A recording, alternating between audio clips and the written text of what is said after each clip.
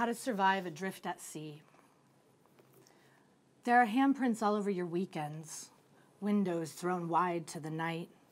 The curve of loneliness renders strange fingers brushing your bare shoulder. You concoct an elixir of fire. Goldfish swim below the surface of sleep, unfurling the lantern sea until you can't stop dreaming the wet of it. You savor the sensation of drowning instead of writing. An impossible crush unfastens something that was neatly folded. Paper-thin panties hit the floor, dissolve into mint ice cream, the fragrance of another Wednesday night.